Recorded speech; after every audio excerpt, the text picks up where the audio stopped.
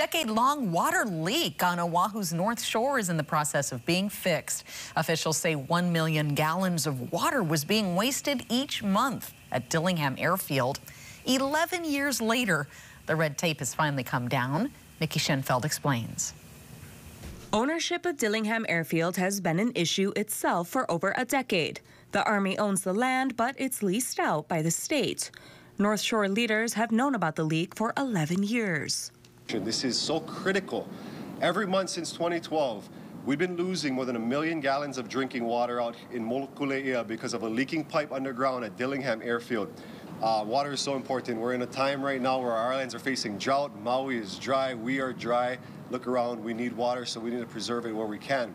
I'm standing above where those leaking pipes are located. They run parallel with the airstrip and go through these bushes that you see behind me. And it provides fresh water to Mokuleia residents. And for comparison, an Olympic-sized swimming pool holds about 500,000 gallons worth of water. So over time, about 240 Olympic-sized swimming pools worth of fresh drinking water has been wasted. Last week, the state and Army met at Dillingham. The Army says leaks aren't always easy to find, and they weren't sure where or how many leaks were underground.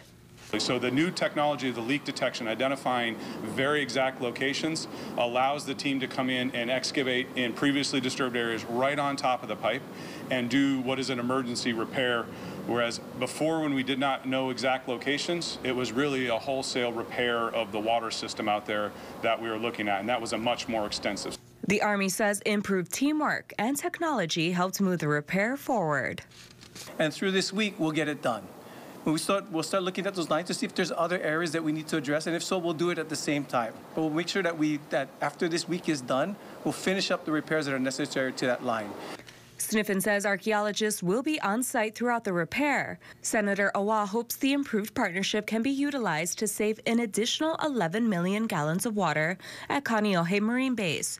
He says the state hasn't approved a military request for repurposed water for their golf course, but hopes the Mokuleia repair shows the two agencies can work together. We'll follow up once the repair is complete. Nikki Schenfeld, KHON2 News, working for Hawaii.